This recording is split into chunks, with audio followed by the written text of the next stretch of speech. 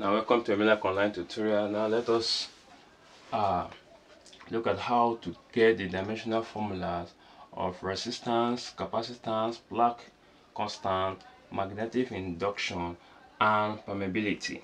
Alright, now let us start with resistance, the electrical resistance. Now let us recall, according to the law of Ohms, that V equals to what? IR, where V is the potential, I the current, and R. So let us make R the sort of relation. So here we have the V all over I.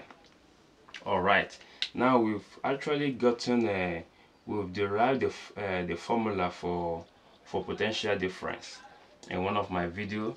Now let's recall that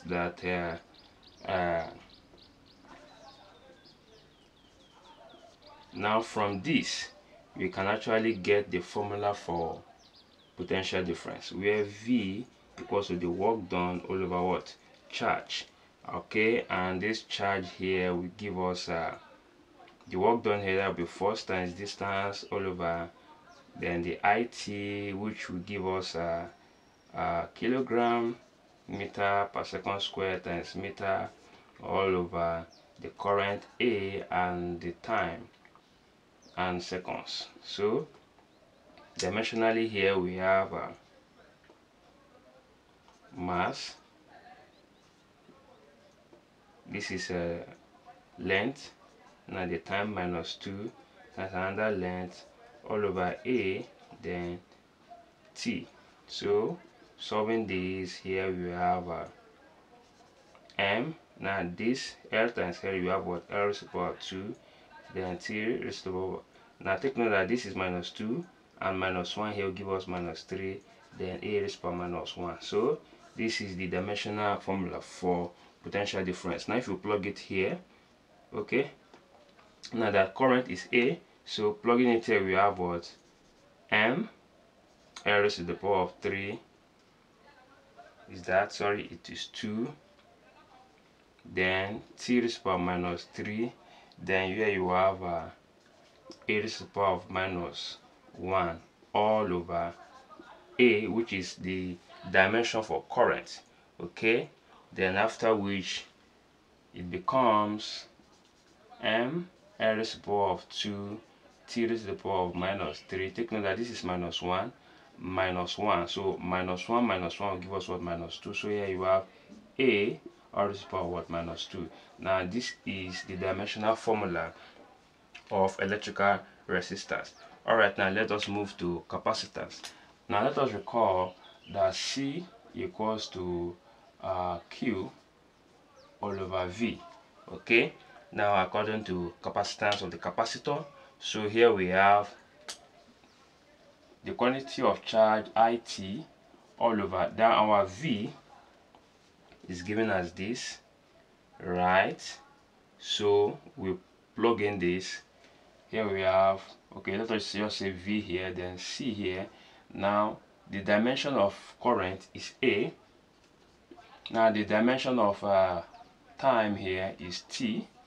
Now all over, so here we have the whole of this, M L raised to the power of 2, now T raised to the power of minus 3, and A raised to the power of minus 1. Okay, now if I have to put everything in index form, so here we have that C equals to what? M raised to the power minus 1, right? Because this is M. We have that M 1 over M will give us what? M raised to the power minus 1, which is this, the same thing as this length here, raised to the power minus 2. Then T here minus 3, this is 1, minus 3 will give us 4, if I'm not mistaken.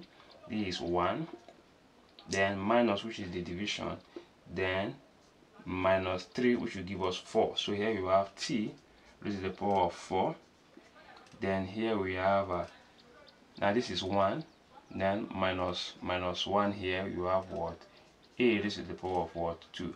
Now this is the dimensional formula for capacitance. Okay, alright, to which now let us now move to Planck constant. Now according to Planck constant, here we have that the energy equals to H and the frequency, and our h here is the Planck constant. Now if you are to make h the formula here, so here we have that h equals to what? E, that is the energy, all over, and the energy here is the same thing as what? Force times distance. So here we have, let me come down here, that will be force times distance all over. Now the frequency here has this unit as hertz, and that hertz is per second. So the our force here is kilogram meter per second square times meter all over second per second. Okay, now dimensionally here we have m for kilogram, length for meter, then t raised to the power minus 2 for second times another length all over t raised to the power minus 1. Okay, and if you are to solve this now, here we have that h will give us m here, then L times here we have what? L raised to the power of 2. Now here you have minus 2 minus 1. Let us solve here. T minus 2 minus 1 will give us that will be minus 2 plus 1, which will give us what? Minus 1. So here our t here will give us minus 1. I guess that's all. Right. Now this is the dimensional formula for Planck constant. Alright, now let us move to magnetic induction.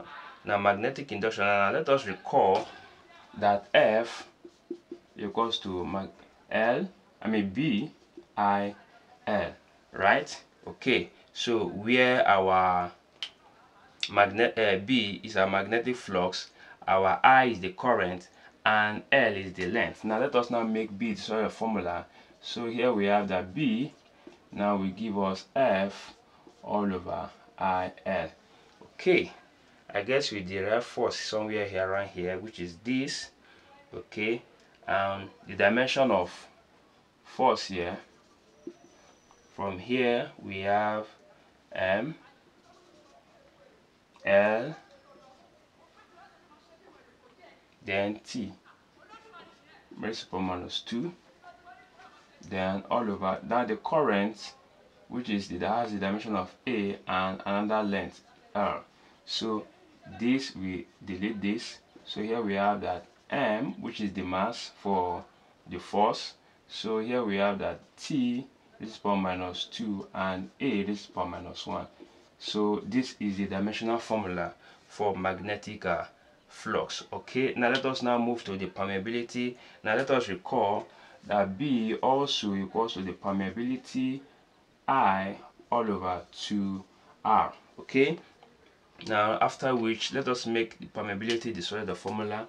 So permeability here now will give us 2BR all over I. Now we can just, we are not making use of the 2.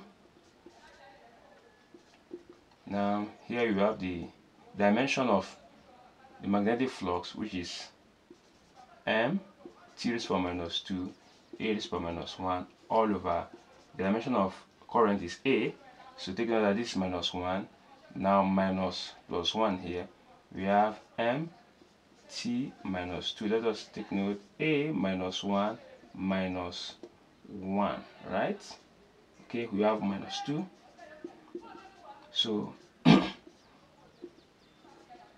so the dimensional formula for permeability is given as that. All right.